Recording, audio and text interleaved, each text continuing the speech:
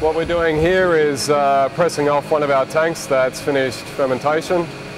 This process now, we've drained off all of the high quality free run juice. We're now loading the press with the skins. We'll inflate the airbag inside the press and extract all of the juice that's remaining still in the skins. Once we've started pressing, we'll make an extraction so that we have the high quality free run juice separated from the harder pressings of the Torqueato. So now from one tank after the fermentation we're going into two separate tanks where the wine will finish primary fermentation and then we'll inoculate for secondary fermentation. And then we have our finished wine.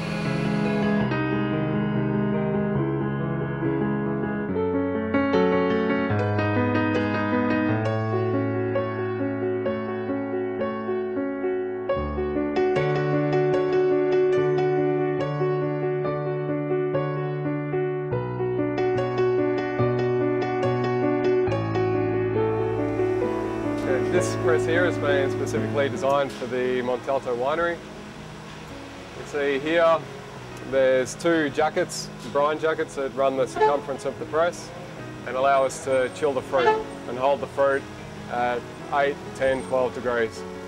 The reason for this is that we can load the press with varietals like Sauvignon Blanc, Viognier, and then leave the fruit in the press for extended periods of skin contact.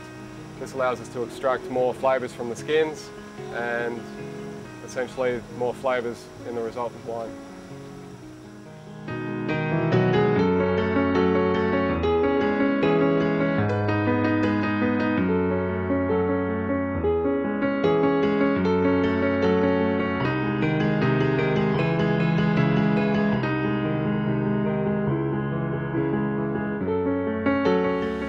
As our red wines are progressing through ferment, it's possible for us to make a more accurate assessment of the level of quality of each of the ferments. So as we progress, we make daily blends. When we come to press off the wines, we can allocate the best tanks for each of the wines.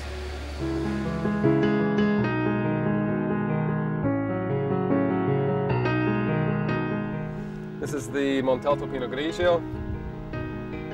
We're tasting here in the new Pinot Grigio vineyard, which we expect to come online next year.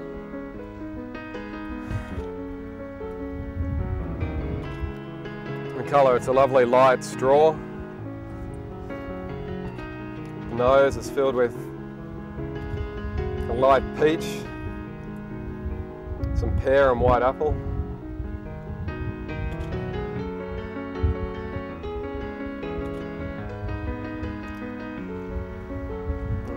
The palate's backed by a really lovely straight acid.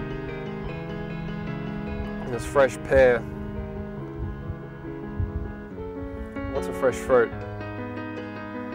Fresh pear, white apple to finish. Really fresh. And go great with seafood pasta.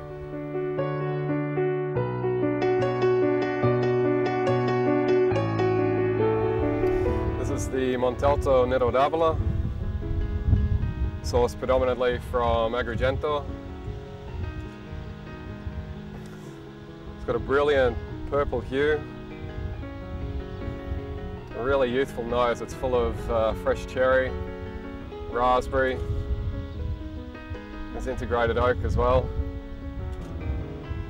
A touch of clove. The nose is really complex.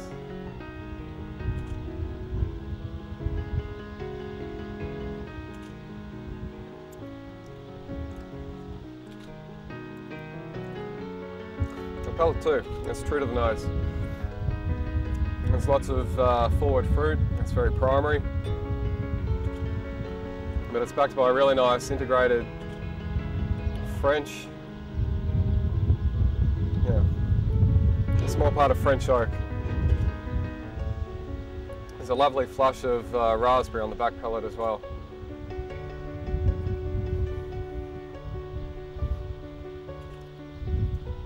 That's very youthful. It's drinking well.